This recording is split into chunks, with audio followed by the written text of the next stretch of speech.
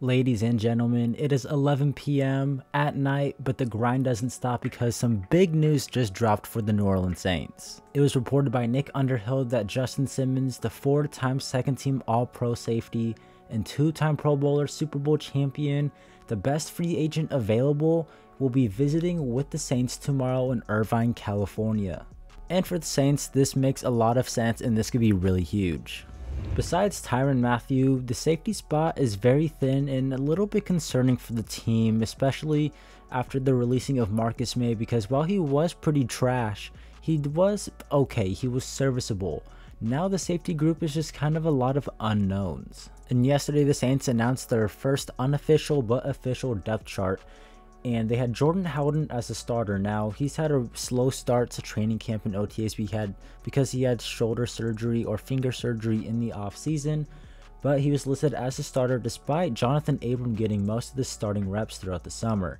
Now, Will Harris, JT Gray, Roderick Teamer, Millard Bradford, and Lawrence Johnson are the other safeties listed on the depth chart. And while Will Harris, Roderick Teamer have had pretty solid camps, I wouldn't feel comfortable going into a game tomorrow with these two starting or as the base guys behind Jordan Howden, or if Jonathan Abram was the guy next to Tyrann Mathieu.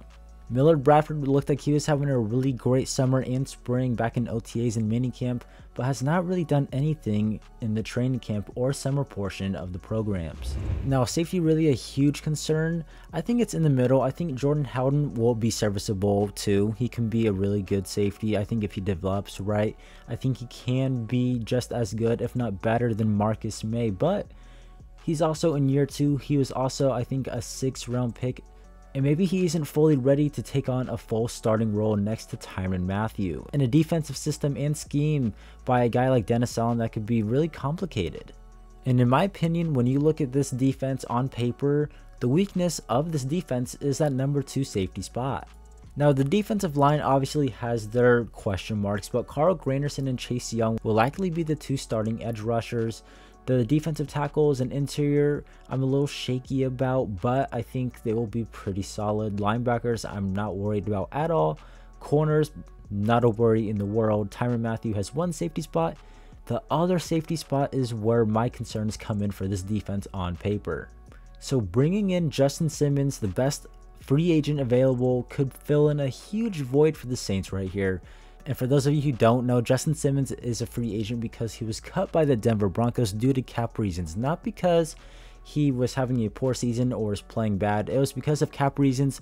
Because of the Russell Wilson release, they had to create some money, and Justin Simmons was the guy they had to get rid of. But on top of the safety position, opposite of Tyrann Mathieu being a question mark, it makes a lot of sense for the Saints to bring in Justin Simmons. Their defensive coordinator, Joe Woods, was in Denver with Justin Simmons between 2015 to 2016 as their secondary coach and defensive coordinator during that legendary no-fly zone defense, the defense that led Peyton Manning to the Super Bowl, one of the best defenses really of all time. So that's one familiar face, but also when Joe Woods was the defensive coordinator in Denver, he also hired Marcus Robertson to be his defensive back and secondary coach. And guess who the defensive back coach is in New Orleans? Marcus Robertson. So there's familiar faces here between the Saints coaching staff already and Justin Simmons. So that's one thing that makes a lot of sense for the Saints to bring in Justin Simmons, but also it would benefit the defense overall because I think if you sign Justin Simmons, it makes the secondary a top 3, maybe the best in the NFL, and makes this defense on paper go from a top 10-ish to probably a top 5 defense. Justin Simmons does have some versatility, like Tyrann Mathieu can play deep in the box, kind of play a little bit of everywhere, but I kind of view him as a Marcus Williams type of safety, a guy who can play back mostly, be a ball hawk, play deep, while Tyrann Mathieu can do all the dirty work down in the box, in the slot, kind of just roam around in the middle of the field. And if you remember, Dennis Allen wanted to get rid of Marcus Williams and Malcolm Jenkins back in 2022 when he took over as the Saints head coach, so he could have more versatile safeties in Marcus Maye and Tyrann Mathieu so he could disguise his looks better. I think he can still disguise some looks with Simmons. It won't be as versatile, but I do think Dennis Allen would find a way to make it work. Plus, too, I think Justin Simmons definitely has more range to be a deep safety like Marcus Williams than Tyrann Mathieu does. So if the Saints were to sign Justin Simmons, you got Marshawn Lattimore, Kool-Aid McKinstry, Paulson Adebo, Alontae Taylor, Tyrann Mathieu, and then Justin Simmons, of course, with a really good defensive-minded head coach, one of the best defensive play callers in the NFL. Then you have a really good secondary coach and defensive staff. This could be one of the best secondaries the Saints have ever had.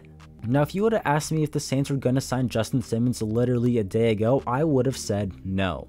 And here's why. The Saints offseason plan, Mickey Loomis said himself, and also through their actions, basically hinted that they're planning for the future. They're going to start saving up the money, cleaning up the cap, getting younger.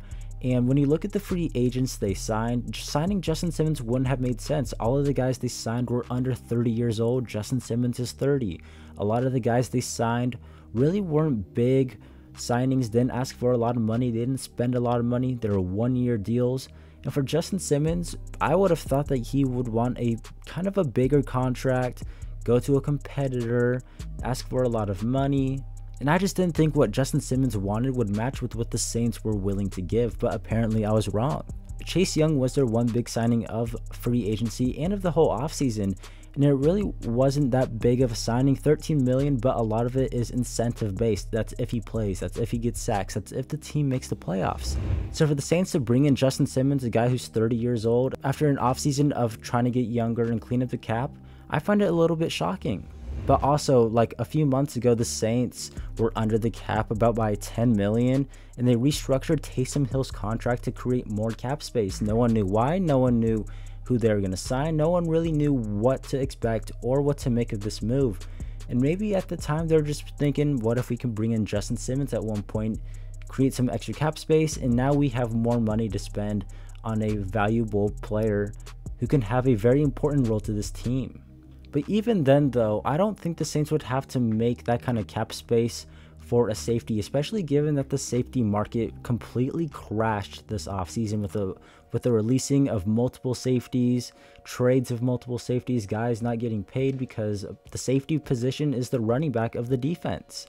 It's easily replaceable and you can draft it in basically the later rounds and you can be okay.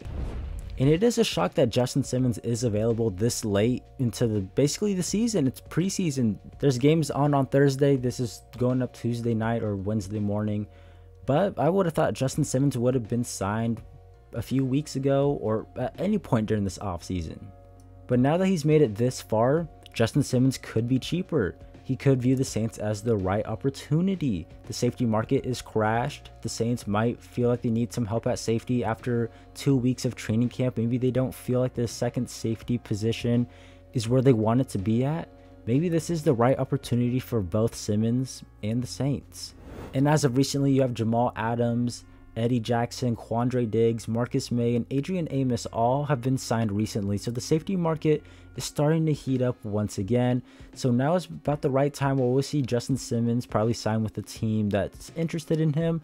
And he'll probably get the highest paid money of all of these guys and all these available safeties. About a month ago, Justin Simmons was on an interview and he was kind of asked about why he's still a free agent and kind of what's going on with his situation. And he implied that he wasn't going to rush the process. Here's what he had to say. We're just playing the long game here. I think ultimately we're going to end up where we're wanted and where we are valued. He continued by saying, I've always said from the jump that I want to play for a contender, and I feel like I can be the missing piece for a lot of teams to get them over the hump. Now it makes sense that he wants to play for a contender. He's been on the Broncos for 8 years, basically his whole career, and they haven't been to the playoffs basically since they had Peyton Manning almost 10 years ago. And by Justin Simmons saying he could help a team get over the hump, the Saints are kind of in a weird spot. They didn't really get worse, but in my opinion, I think they probably just stayed the same. I don't think they really got significantly better either. But if Justin Simmons could come in, be a huge piece of this defense and help the Saints get over the hump, maybe they become a playoff team. And they are in a weak division. This could be a signing that changes a few win totals. But it's also important to keep in mind that the Saints are not the only team interested in Justin Simmons. The Colts, the Texans, the Titans have all shown interest in him, have all had visits with him, and multiple other teams that haven't been reported are also interested in Justin Simmons. So it's not just the Saints. So if the team wants Justin Simmons to be on the team, they have to make a nice offer. Now, I don't think the Saints would offer anything more than a 1-year deal, but I could maybe see them doing something similar to a Chase Young type of contract. Maybe a little bit less, like a 1-year $10 million deal with like $7 million in signing bonus and the other 3 is earned through incentives or something like that. But I don't think the Saints would give him any type of crazy contract like a 3-year $30 million deal. It's way too late in the year and the season for really anyone to get those type of contracts as a current free agent. Everyone available is going to be getting 1-year deals, probably worth up to $10 million, depending on who they are and how desperate teams need them. But now the New Orleans Saints are in the mix for the best free agent player available in Justin Simmons just days before their first preseason game, and they could use the extra help at the second safety position.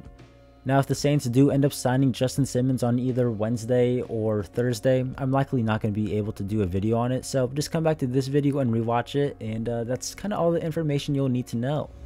Subscribe to my channel Cash Sports for more daily NFL content. Have a good one. Peace.